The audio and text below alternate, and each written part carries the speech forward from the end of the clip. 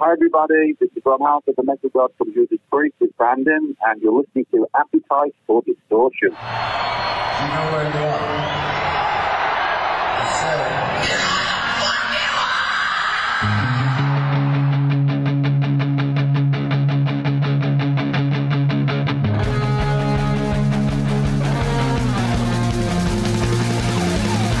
This is Appetite for Distortion.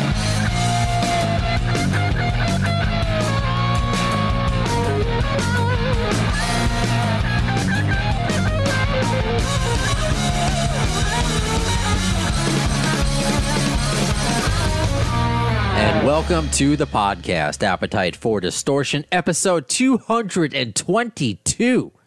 My name is Brando. What a show we have for you today. Coming up a little bit later on for Appetite for Discovery, our new music segment, we will be speaking with Detroit guitarist Sammy Boller. He has a brand new album, actually his first album. He's a guitar virtuoso, Kingdom of the Sun, and it's really good. He's a young guy. He's a young dude, and he was discovered by Joe Satriani. He won this big Joe Satriani contest. We're going to talk to him about that. But first, I mean, you heard it at the beginning. We're joined today by the metal god himself, Rob Halford. My goodness. Or I guess I should say, my God for the metal god. He has his autobiography. It is out. Confess. And I mean, I haven't finished it yet, but I mean, this guy has a story that you want to hear. I mean, it's not just about Judas Priest, it's his entire life. How about we ask him about it, though? Let's not waste any more time. Hey, Rob, how are you? Hello, Brandon. I'm doing good, my friend. Are you in New York? I am. I'm in Queens, New York. Oh, Queens. I miss the city. I can't wait to get back to New York, Manhattan, everywhere, Queens, and Brooklyn. I've got a lot of great memories.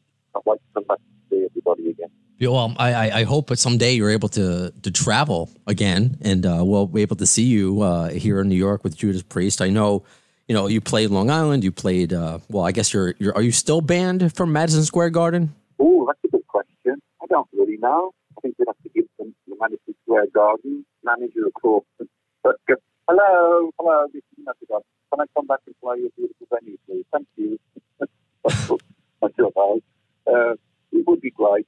That is an iconic venue. It is so rich in history, for music and sports and all of these other incredible events. Everybody wants to play Madison Square Garden, and please have the opportunity to do that and talk with the band. So I don't know. I did go back there with Ozzy mine and with a Halford band, and I think Ron and making that up, or would it be amazing? I have been through the doors before, so they didn't throw me out. But I don't know about Judas Priest.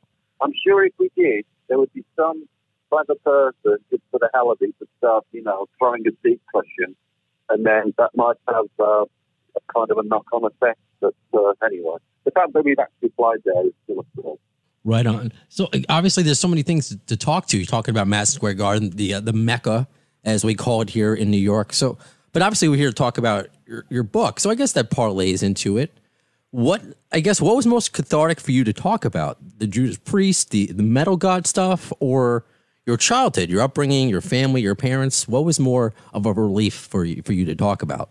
I think when I did the audio for the book, because we talked about bringing in a voice actor to the audio, and I really felt that it was important for me to do it myself in my own voice, just to give it, an honest kind of performance. And it was when I finished doing the audio, which took about a week or so to do, that's when it really hit me, as to this extraordinary blessed life that I've had, and all of the ups and downs that we have in life as we live. So there wasn't really a specific moment, and it's everything. That's why, sitting with Ian Gittings, we put the book together, sitting with him and him steering me from my earliest childhood memories from when I was about maybe 4 or 5 years of age, up until this year, early this year, everything. You know, it would kind of be very, very difficult to pick on one specific moment. So that's the best way to enjoy this book, is to absorb every meta memory. I really appreciate, because I'm about halfway through, how conversational it is. You know, you're telling your story, you know, just like you're talking, like we're in the room with you, and you'll make side jokes, you'll make little notations at the bottom if it's something that we Americans don't understand. So I guess I'm curious, like, is that just you, like the way you're talking, or was there maybe another autobiography or another author that inspired you to write this way? If you and I were sitting together at your place or my place or Kelly or whatever, this would be it. This would be the conversation that we're having. This is my voice. This is how I communicate. This is my personality and my character. And Ian did an extraordinarily incredible job to get that into words, to get that put into print. Is incredibly difficult to do. And Ian's been doing this forever. He's a master of his realm for making this kind of book. And when I was reading the transcript, I couldn't believe it, because I'm reading it, and it's obviously in my own head. Because when you read, you know, you hear a voice, and I thought he's nailing it. You know, he's getting the truth guts and essence of who I am as a person onto the pages. You know, so again, all credit and gratitude to Ian for getting that part of me to kind of come alive on the book as you read it. All right. Okay. Because again, it's a very easy read. And that's what I like in autobiographies, when you're just being yourself. You're not trying to sound like Jules Verne or Shakespeare. You're just being yourself. One of the autobiographies I want to mention, because I think he's still a friend of yours, because you've worked with him plenty, and that's Slash. So I'm curious if you can maybe talk about your relationship with Slash, if you wouldn't mind. Well, I don't know Slash incredibly well. I'd like to think that we're friends. We have a tremendous respect for each other as musicians. He's a phenomenal guitar player. He's a really great guy. Just really, really cool and friendly and easygoing. And so that's a nice thing to have. So many people that have had the good fortune and grace to have a long life in rock and roll turn out to be that way, which might sound odd, because you have, everybody has a personality, and you're looking from a point to a musician on stage, and you're wondering, what are they like off stage, you know? And so many of us have this accessible quality. I think it's important. So it's a friend, and there you go. You know, he's someone that I have a lot of respect for, and admire the great work that he does. Right on. Because if you didn't notice, the name of the podcast is Appetite for Distortion. So rather than just being a rock talk podcast, that's kind of like, you know, I use the 6 degrees of separation, 6 degrees of Kevin Bacon with GNR, see how it fits. And I got this question. I'm not sure if you addressed it in the book. This is from Nicholas Florentine, because you shared a bill with Slash in Guns N' Roses in Rock in Rio 2 back in 1991. And now there was a rumor, maybe a small controversy, if you want to call it that Axl didn't allow you to enter the stage with your motorcycle. Is that true, or is this person, is Nicholas just making that up? Well, it's one of these kind of urban legend myths that I do remember vividly on the day that I was told that I wasn't able to use the bike. And I said, well, who's saying that, you know? And I said, it's Axl. And I thought, well, that's pretty, you know, man, if that's true, that's not rock and roll, you know. As the day was progressing, and we were trying to figure out, you know, what was going to happen, because the bike has always been part of a pre-show. The word got back that, yeah, it's cool for you to use the bike. And then a little bit further along, I found out that Axl had never said, hey, Rob can't use the bike. It come through some other channel, and, you know, never quite figured out the truth of that. I've never met Axl in my life. I would like to, and I'm sure I will at some point, because, again, he's someone that a tremendous admiration and respect for as a great singer-songwriter, incredibly powerful, charismatic frontman. And so there you go. Rock and roll is full of the kind of almost clickbait stories. But the end of the story is that, of course, I did use the bike, and we had a great show at Rock in Rio with Guns N' Roses, and that's become kind of a bit of rock and roll history right there. See, that's fascinating, and that's exactly why we need your point of view, why you need to confess, to set the record straight for so many of these different stories. And then that's just one of these rock and roll stories that gets twisted that perhaps didn't come from the source. So that's fascinating. I know I don't have you here forever. So this is just another question from another listener. Obviously, everyone's here, excited to hear from you. This is from Gilbert from your neck of the woods, the UK. So of everything that you've accomplished, and this may be very hard, of everything you've accomplished, what do you want to be known for 100 years from now? Like, when they remember Rob Halford, is there, like, what do you want your legacy to be? Wow, that's quite a profound question, isn't it? Yeah. I mean, I just condense it all down to the work that I've done with Priest, the metal that I've made. That's the great thing about music. It lives a lot longer than you do, on this side of life. It's with another side, believe you me. But, yeah, I think that just the body of work that I've had the great love and satisfaction of creating for almost 50 years or so with Judas Priest, from that very first album, Rock and Roll, to this point in time where we're at now, with Firepower. So that's it for me. The music is the legacy. Well, that's brilliant. And I know, obviously, to your fans, your music is the legacy, but what you've done for gay rights, just for you, just how you've defined the genre, there's a lot of things that your legacy will be known for, and that's coming from just one of your millions of fans. So, Rob, I can't thank you enough. I can't wait to finish your book, Confess, and I hope we get to do this again. It's been a pleasure, Brandon. Thank you, everybody that's been listening to me and Brandon talk today. Everybody, please keep safe and sound, and we can't wait to be together once again, especially in the live shows that we miss so desperately. We love our fans. All of the bands are waiting, frantically to get back out on the road, and we will. We'll see each other again when it's safe for us all to do so. So it's been a pleasure, Brandon. Thank you for everything for Confess, and we'll see you when I get back to you across the world. Brilliant, Rob. I thank you so much. I hope you're happy and healthy and just, continued being the metal god. Thank you so much. Until next time. Thank you, Brandon. Really enjoyed the interview. Thanks for the kind words. Bye-bye now. Wow. I mean, we had the metal god on the Appetite for Distortion. And again, I say this all too often, but I can't say it enough. I would not have the platform to talk to Rob Halford if it wasn't for you listening. So just thank you. And, we'll see. We'll get him on again, I'm sure, in the future. But now, I mean, another very cool thing I get to do here on the podcast, and that's discover new people. And we do that with a segment we like to call Appetite for Discovery. I just want to bury Appetite. Rather than just throwing a bunch of songs together that we think are fun, we're going over it, with a fine-tooth comb and just working on everything to try it.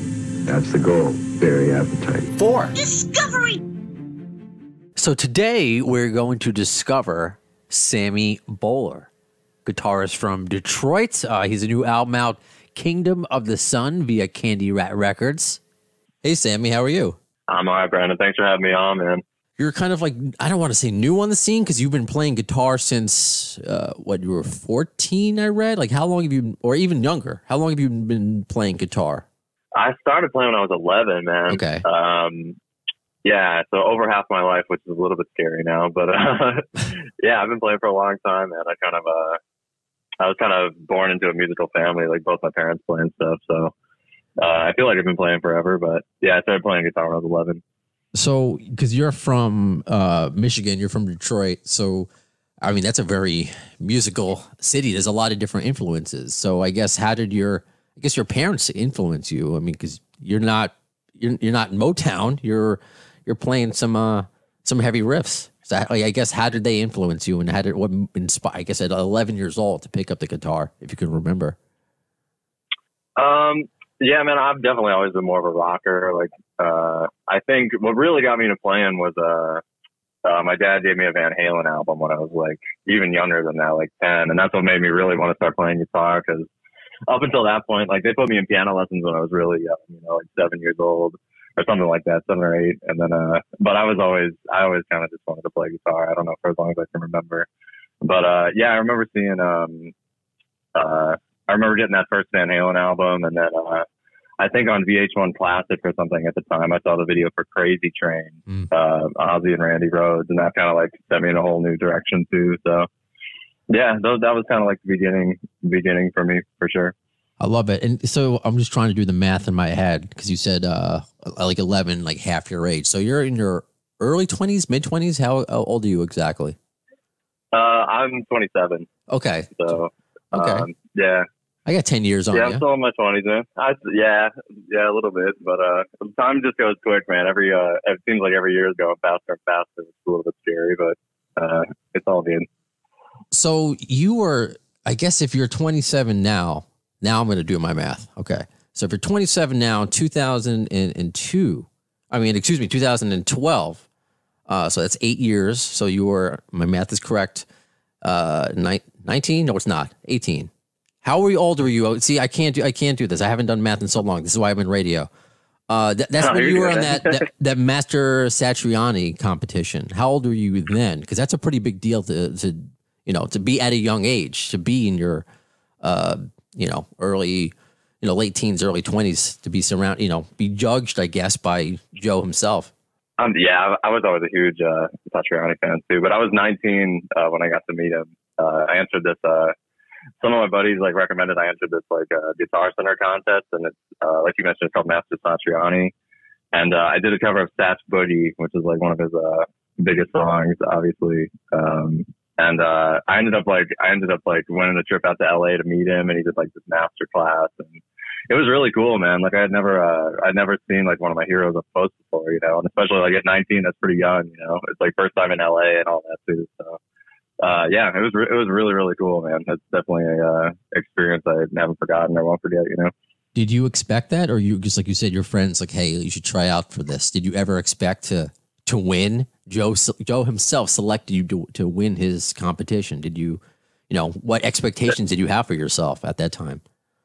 Oh, no, not at all, man. I was in college, no, I never thought I could win or something like that. But, no, it was just a really, I was honored, it was a really big surprise and a big honor, and, yeah, it was really, really cool. And I met some really nice people out there too, during that trip, because there were a few different winners, and, yeah, you end up making lifelong friends, so, yeah, it was really, really cool. Right on. So do you think that was the catalyst? Because you've been on quite the journey since then, because I don't know if it's a blessing or a curse that your first album, Kingdom of the Sun, came out March of this year, when the world decided to implode and have an apocalypse. Because it's been a long journey. Because I say a blessing or a curse because I'm assuming you were going to go out on tour. However, everyone's at home right now and looking for things to do, and discovering new music is one of that. So I guess how are you handling your first album and your first pandemic, all of our first pandemics, and first pandemic. Right. Yeah. It's been interesting, man. I was playing in a band before this. I was playing in a band called Citizen Zero, and we were on the road a lot. So I've been gone for the past few summers, just working and playing. And this summer was going to be the first time that I went out on my own with my band, playing the new record. I was definitely really looking forward to that, because it was going to be a totally new experience. But unfortunately, I'm kind of in the same boat as everybody right now, where there's no live music, in the States at all. So it's been all right, man. It's one of those things in the music, it's every day is different. You never know what's going to come up. So even though the world's kind of shut down right now, I'm still trying to stay busy and stay productive, and I've just been working from home, doing a lot of sessions. That's what I was doing today. doing Zooms and stuff like that, you know. So it's been all right. I mean, it's definitely a bummer. Like, I'm definitely, for rock and roll, man, you got to play it live. You know, you got to be playing it and out there. But it's all right for now. I'm definitely looking forward to things coming back. You know, which hopefully next year we'll see. But we all hope. It's just one of those things. Yeah, for sure, man. I know. One thing I'm curious about, and if I ever have the opportunity to interview Joe Satriani, I'll ask him the same thing. I mean, I know he's been in bands, you know, Chickenfoot, and you said you were in a band at the time. What makes you say, I want to do an instrumental album instead of being like the lead guitar player or in a, you know, a band with vocals? Like, what motivates you to do something like that, like a Steve Vai or a Buckethead, who's mainly known for the instrumental? I guess what motivated you to go that route as opposed to like getting a band together? You know, I feel really lucky because I always grew up as more of like a band type guitar player, you know, and like that's what first got me into guitar, you know, like Van Halen, bands with singers, you know, like Van Halen, Guns N' Roses, Ozzy, stuff like that, you know. But after getting off the road a few years ago, I started coming up with kind of like some new arrangements on guitar and like trying out some new techniques and stuff. And at first, like I was doing it just for fun, you know, to try to like come up with some new stuff to play, you know, because I felt like I was kind of burned out on everything I was doing, you know, just for being on the road so much and all that. And so at first I started kind of just recording some demos in my apartment just for fun, you know.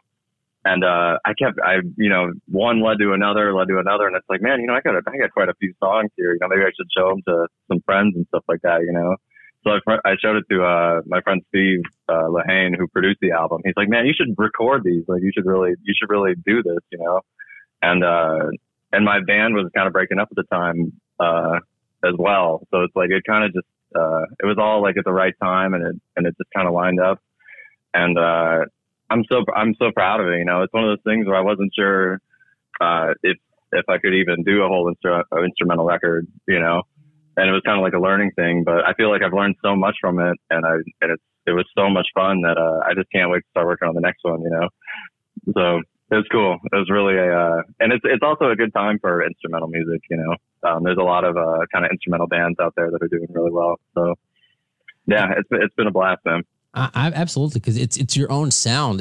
You're not you're not beholden to how your lead singer sounds. This is you. You know, your creativity really has no limits, and it's not dependent upon somebody else to mix with. I mean, maybe in the future, but I mean, this is great to get your name out there. If I haven't mentioned it yet, Kingdom of the Sun is out already on Candy Rat Records, and I mean, it's really good. I know you have a video out for Cloak of Light. I guess I was reading up on your bio, of course, preparing for this interview, and you've already mentioned some of your influences, you know, of course, Eddie Van Halen and Randy Rhoads. But I see this quote that says they were at the beginning, you know, kind of that's what got you into it, but you found your, quote, like, own dark and aggressive style. So I guess, are there other players that kind of influenced you to go darker, to go more aggressive? Yeah, absolutely. I think like when I first started playing, you know, I was a really young kid. It's like Van Halen and Randy Rhoads are definitely like my heroes that made me want to pick up the guitar, you know. But after that, I started getting more into like some of the instrumental guys as well. Like you mentioned Steve Vai, who I love. I loved Yngwie a ton when I was a kid. I don't know if you're a big Yngwie fan, sure. But I loved some of his early stuff. He's incredible. And that's what for me, like just learning how to play, like trying to play some of that stuff when I was a kid was a really big thing for me, because it kind of taught me how to make the guitar a voice, you know. That's kind of like leading into when you're doing a whole instrumental record, you know, you have to make it interesting with no vocals, you know, so that's a challenge. So the guitar kind of becomes the voice. That's the way I try to look at it, you know. But yeah, other than that, man, like I love so many different players, you know. I'm a big Jimmy Page fan. I love Slash, obviously, especially like his melodic stuff. I wish Slash would do more instrumentals. He doesn't. I mean, there's one on a Miles record. I mean, he doesn't. And I really enjoy the Safari something. The name escapes me right now, but I got to say, and I want to ask your opinion of I just mentioned it, Buckethead, because while I always enjoyed the instrumentals, I never would have thought I would go to a concert of just a guy and a guitar. I just thought I Right. like an actual, I mean, I would enjoy the show, but I kind of go out of my way. But when Guns N' Roses had Buckethead, that's when I first learned of him. And that's what's like kind of blew my mind and totally changed the way I viewed, just being instrumental. And that's, he was incredible in concert. He was just him and an amp and all his weird toys and stuff. I saw him play in Detroit a few years ago, man. It was wild. He plays just myself to tracks, and he does all the, the dancing and all that too. He's awesome, man. He's really cool. And I've watched a lot of videos of him playing with Guns N' Roses too, and that's he wails, man. He wails in that setting as well. He's awesome. But you mentioned that you have like kind of a backing band. So who's in your band, and I guess what are the instruments? Is it just you on guitar? Is there a rhythm guitarist? Is there who makes up your band now? It's just a 3-piece. Okay. It's just guitar, bass, and drums. Yeah, the producer and engineer, Steve Lahane, plays bass, and then an amazing drummer from Detroit as well, Miguel Gutierrez, plays drums. And his dad, I guess the Detroit thing, his dad used to play for Aretha Franklin, so it's kind of a cool thing. Yeah, we rehearsed in his basement, which is pretty cool. But yeah, it's cool, man. I've never done like the 3-piece. The bands I've been in, it's usually been 2 guitars, which is a little bit different of an approach, So I kind of love when we play live, man. It's pretty cool, like trying to fill up the whole sound, just guitar, bass, and drums, no vocals. That's been a really cool thing. Like before, because we would play a lot of shows before the pandemic, and that's been really fun. Like trying to make a whole set interesting, just guitar, bass, and drums, and make it flow like you're just going to see a rock band, So I look forward to kind of getting back to that and exploring that more. That's one thing I'm definitely missing. Do you have a personal, because that's what I love about the instrumental, because there's still, I'm sure in your head, kind of like lyrics to it and meaning to it, even there are no words. So is there I want to call it, I guess, a song? Is there a song on your album that means the most to you? I guess personally, maybe not technically, but as far as emotionally means the most to you? Yeah, I think for me, my favorite on the record is Poke of Light, the song you mentioned earlier. We did a video for it. When I was writing a lot of this stuff, I was reading a lot of books by Ram Dass. Have you ever heard of him? He's kind of like the 60s. He's really popular in the 60s. Okay. But he wrote a bunch of, he was kind of like part of like the hippie culture and all that. But he was a Harvard professor that went to India and met a guru named Neem Karoli Baba. And it like totally changed his whole life. He's written a lot of books about him and stuff. And I read a book of his called Be Here Now. And I just kind of got really obsessed with this guru.